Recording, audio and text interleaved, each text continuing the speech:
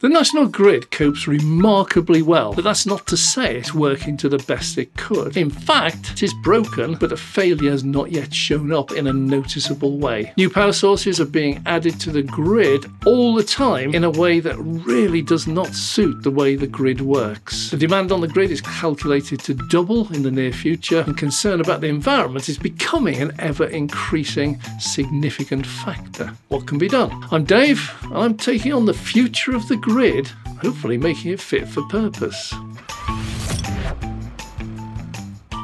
Now, national grid is a wildly successful structure if your sole criteria is to have no power cuts due to demand overload. So apart from severe weather events like storms destroying pylons and the odd national miners' strike cutting off the grid's fuel supply, which only affect very specific regions, then the country has been incredibly power cut free for about ever. I don't count the Heathrow outage, as that was voluntarily shut off because someone believed it would not cope. But others don't cope so well. Look at Texas. It's 2.8 times bigger than UK, but UK has a population 2.3 times larger, so it still has an awful lot of people. They regularly suffer brownouts where power is severely reduced, and blackouts where whole areas are cut off, often for days at a time. Winter and summer. In fact, it's common practice over there to have batteries or generators in the homes. We're not at that stage yet. So if we look back at historical generation, we are remarkably power cut free even when compared much closer to home in Europe. Remember last year, Spain and Portugal, they were totally without power. Most European countries suffer to one degree or another. But we live in a rapidly changing world, and our grid, I suspect most others, were actually designed and built for a very different past era. Our grid was designed in the 1930s from the joining up of a number of regional grids which had sprung up. The idea was simple: combine them all together into a single grid, interconnect all those interchangeable ones so that power could be shared anywhere in the UK. The starting block, however, was that most regions built their own power stations, mainly coal, but later gas, near to where the demand was, the cities and industry. That made perfect sense, as you lose energy transporting it long distance due to inefficiency. The closer you can get, the better. Well, that principle applies to the grid even today, with loads of local and regional power stations located near to the major cities. And as recently as 2005, over 3/4 of that was fossil fuel based. And that has two major advantages. First, you can transport the fuel there to ensure an almost endless supply. And secondly, the fuel supply determines the output. Put in more fuel, you get more power. So before we look at how that has already changed, we need to look at how we used electricity even as recent as 60 years ago when I was a kid. Because we didn't really. I remember our kitchen had a fridge and a food mixer. I think that was it. The kettle sat on the stove, which was gas, and the oven was gas. There was a single light in the middle of the ceiling. Didn't have a freezer that I remember. Other rooms were the same, typically just had a single light bulb. And then the lounge had a TV, but the television programmes ended each evening. No 24-hour TV. There's certainly no 100+ TV channels. We had 3 channels initially, which didn't increase to 5 before 1990s. Daytime TV would be an unknown for another 20 years.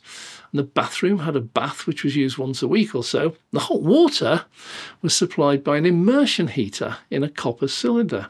And that was kept cold right throughout the week unless it was specifically needed. Oh, well, the good old days. But the point is that even 30 years after the grid was formed, we hardly used much electricity. There's an interesting, extremely interesting Excel spreadsheet showing domestic electricity consumption and generating from the 1920s right through to present day. And the amount used back in the 30s is so small, it's not even taken account. It doesn't even feature until about 1960. There's no real need to tell you exactly how much we use today. In the 35 years from 1965 to 2000, domestic consumption, total electricity production, each way more than doubled. And between now and 25 years' time, 2050, it's projected to double from today's figures. That's a quadrupling of demand since I was a kid. So if we look at the current generation, we're moving to a more renewable grid, both for financial and environmental reasons. We find the power plants producing our electricity can no longer be located where we need the electricity. The most powerful wind farms, miles offshore, many miles. And the most powerful ones are off the north coast of Scotland and the east coast of England, or some of them off the west coast. And the solar farms cannot find enough land in the big cities and so end up out in the middle of the countryside. Well, looking to the future, as previously stated, transmitting electricity long distances loses efficiency. But the problem is one step worse than just inefficient. The national grid, which is essentially a huge network of pylons and cables, was never designed to transmit electricity long distances, and today actually does not have enough capacity to transmit all of the power from the offshore wind farms in Scotland down to London. At a certain point, this is going to cease to cope. And that's our problem. We are building up a dramatic mismatch where nearly all of our electricity will be generated offshore and all the electricity used will be needed onshore in major cities in the centre of the UK. That is one of the major problems facing the grid today. It is coping perfectly well right at this moment because the demand has not yet doubled, nor has the input from the wind farms increased sufficiently. But as that demand grows, things like electric vehicles, heat pumps, data AI centres, so this shortcoming will become far more important. Well, so far we've not talked anything about price. Let's do so. This mismatch in design and use has caused the ridiculous problem of the grid not using the remote wind farms because they cannot always physically use it. A wind farm off the north coast of Scotland cannot send all of its electricity down to meet the demand in London because the cables just cannot take that amount of load. So instead, what the grid does is it chooses to use electricity generated locally in gas-powered turbines right on the spot and just turn off the wind farm. Yeah, actually turn them off. But of course, the government's promised to pay the wind farms for producing clean, green electricity. So the government has to keep paying them, even though that grid and we, the customers, are not using any of it. We actually pay up to twice what we use. And as the offshore wind farms get bigger and more come online, we're going to be paying even more for electricity we won't be using. Now, renewables kick up other variables. One other factor is that renewable energy is wildly variable. The wind can just stop and start. Clouds can scoot across the sun. The grid is not designed to cater for this. It takes work. It was designed so that a single phone call to a gas turbine could switch on a nice stable 2 gigawatt of power. And if required, another phone call could then say, right, just increase that please, pump in more gas. The grid cannot phone up and ask for more wind or less cloud. So our grid is heavily biased in favour of fossil fuels and enormously biased against renewable sources. This is the national grid and the government clashing over philosophies. The government says, use more renewables. The grid says, we'll use some, but we're quite happy as we are. So even as recently as last September, the source of fossil fuel-based power stations started to close down, with the last coal-fired power station now dead and buried. In practice, the national grid is saying, well, we're struggling to keep what we're doing, but we've been doing it for decades. And this is where innovations come in. So just to jump away from the national grid for a second, the legacy auto industry has built up a massive infrastructure over the last 100, 120, 140 years. It's developed into an extremely financially efficient business model with multiple suppliers from around the world and just-in-time deliveries, having cut costs right down to the bone. But underneath, the production of motor cars changed very little over the last 50-odd years. Factories have moved away from manufacturing and concentrated much more on assembly. And you'd think that's what they've achieved is the pinnacle of financial success and efficiency. Financial success, yes. Efficiency, no. Because just 5 years ago, an upstart EV company changed all that with the arrival of the world's first gigapress. See, previously automakers produced chassis comprising dozens and dozens of individual components, each of which has to be cut out of metal, sheet metal, stamped, assembled, welded into place to make up the chassis as we know it today in the 21st century. Tesla came along, they decided, well, instead of doing all that, let's just press a single component together using a particular type of aluminium alloy. And it was much less expensive, much less time consuming.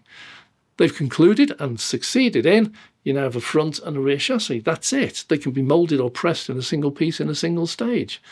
The Gigapress was born, and today many of those auto manufacturers, the old ones who used to weld all these, are themselves switching over to pressing chassis components in single pieces. Now, it amazes me that nobody in the entire auto industry worldwide either considered or investigated using press components, one front and rear. This, I believe, is exactly one of the problems we have with the national grid. Nobody has thought, well, maybe we could do this totally different, which is more suitable, more stable, more efficient, and possibly more profitable from the way we now generate and use our electricity. Now, there is movement happening. Octopus, for example, Greg Jackson, CEO of Octopus, he's very vocal in letting everyone know that changes are needed. And they are. He's right. And he's a staunch advocate of regional pricing. So he says, instead of having a single price throughout the whole of the UK, which is usually built up to the highest, is suggesting we should break the UK back into regions, and the regions should be free to set whatever price they choose based on the circumstances they have and the price they get their electricity for. He claims this will have an effect of saving many billions of pounds a year, and it will. However, this approach does nothing towards what the grid is doing. It merely makes changes to how the grid charges us for our electricity. Regional pricing would mean that, for example, a small town in the very north of Scotland, close to one of the giant offshore wind farms, would be able to buy their electricity at a remarkably cheap price, saving them huge sums of money, all few thousand of them. But the same town or village on the outskirts of Birmingham, which is hundreds of miles away from the nearest offshore massive wind farm, would not see the same benefits. Yes, it would benefit from local PV farms and local land-based onshore wind farms, but the millions of people in Birmingham would not see the same savings as the thousands of people in that Scottish town. So, Greg, I believe you're correct. I believe we do need to break up the national monopoly on pricing. I do support you entirely on that, and I wholeheartedly hope we can go somewhere with it. Government so far has said no. But I don't believe it goes far enough. I don't believe it solves any of the root causes of the problem. Because although regional pricing would ensure that the small town in northern Scotland will get really cheap electricity direct from the wind farm, the much more expensive electricity generated in and around Birmingham would still rely much more heavily on fossil fuels. And we would all still be paying those offshore wind farms for not producing the electricity needed in Birmingham, London or Bristol because they can't actually send it there. So in my humble opinion, Greg, you're absolutely right. Please do what you're doing. Don't stop. But maybe we have a look at what the grid is doing. See, the future grid is really simple to envisage. We've moved away from days where we can generate most of our electricity really close to where the maximum demand is. We're now in an era where more and more electricity generating is separated by great distances from the demand. Therefore, in my opinion, the solution for the grid is to transition from being a locally generated grid, sharing power only where necessary between short distances between regions, to what the national grid actually is, which should be a major network of cables and pylons throughout the whole country, and being able to transmit power from anywhere it's generated to anywhere it's needed. The national grid must transition away from where it is and concentrate entirely on getting all this electricity from those massive offshore wind farms to where it's actually needed and used. The grid needs to totally update the pylons and cables and underground cable infrastructure to be able to transfer electricity from any of our offshore wind farms to anywhere where it's needed. Now, I agree, it's less efficient to transmit electricity from the north of Scotland to London. But that inefficiency is nowhere near an unsurmountable problem, because that tackles only half of the problem. We're still faced, and still will be faced, with the intermittent nature of renewable electricity sources. But that also is a problem that has already been solved and is already on the way to correcting it. A battery, for example, can take a wildly varying input supply and smooth it out, and it will charge. That same battery, when it gives out its electricity, gives it out in a very nice stable form. We're talking here about grid-connected batteries, but not on this occasion specifically for storage, although it is. If the output from an offshore wind farm varies constantly, you can feed that into a bank of grid-connected batteries, and it will charge them. Those same batteries should then be connected into the national grid, where they will provide a nice stable power. The grid-connected batteries will therefore perform two functions. First, they'll operate as a storage mechanism, obviously storing the energy produced during periods of high wind, releasing it when the wind doesn't blow. But secondly, it will prevent the grid from being overwhelmed by variable electricity input sources.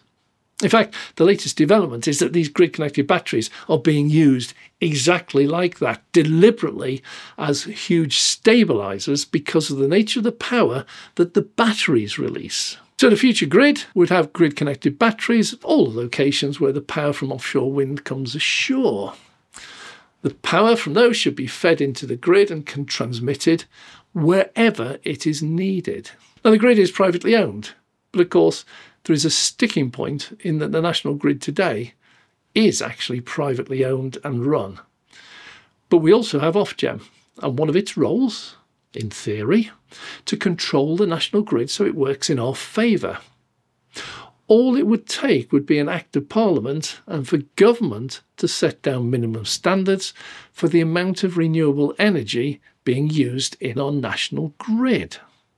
This could merely be a requirement to use all the possible output from each of our massive offshore wind farms before being allowed to turn on any fossil fuel powered generator. The government should not dictate to the national grid exactly how they do this. That's for them to work out. I've come up here with an idea that might work. What the government should be concentrating on doing is making sure that the regulations result in a national grid that suits the UK population. It's absolutely crazy in this extreme that the national grid today can turn off the output from offshore wind farms and expect the government to carry on paying them for not producing. All the while, supplying overpriced electricity to the consumers, you and I, that comes from the fossil fuel, the gas-powered turbines. Once again, this all comes down to legislation. But the idea that you can just leave the national grid to do whatever's right is the very worst thing you could possibly do. Because as we've seen with the water industry most vividly, what they consider the best thing to do, usually make more profit. As we discovered the water industries, it's a recipe for absolute disaster. It's going to take decades to correct. The latest government statements suggest that we might be able to halve the amount of raw sewage the water companies pump into our lakes and rivers by 2030. That's another 5 years of just pumping this stuff in. And there's no absolute certainty they're going to ask, first of all, for prices to be increased to cover it. But second, they're also going to be looking for government assistance. So for the last 10, 20, 30, 40 years, they've been pocketing money, and now they have to do something with it. They are asking for assistance. So we must not allow the national grid to reach the same point. And luckily, so far it hasn't. But whatever the solution is, it cannot be completed in just a couple of years. And yet we're heading very rapidly towards deadlines like 2030, 2035, 2050, where major changes will be required. The time to start that is right now. Well, thanks very much for listening. I hope you found this interesting and informative. I'm sure many of you will have your own comments on both what I've suggested and what you think might be the answer. As always, please leave your comments down below. They're all most welcome, even those that disagree with me.